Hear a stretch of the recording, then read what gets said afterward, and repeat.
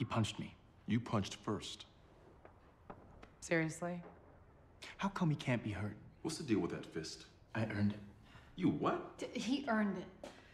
There's this mystical place called Kunlun, and it's... I can answer myself. There's a mystical place called Kunlun. Oh, this is a joke. Come on. My parents died in a plane crash. I was adopted by a group of monks. There, I learned how to summon my chi. I'm the immortal Iron Fist.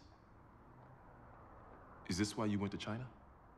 Whatever it is that you saw last night, this white hat guy, could be connected to the people Danny and Colleen have been fighting.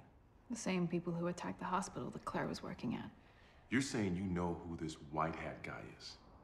No, but I think he's with the Hand. It's a criminal organization. No telling how old they are. Nor how much influence they have.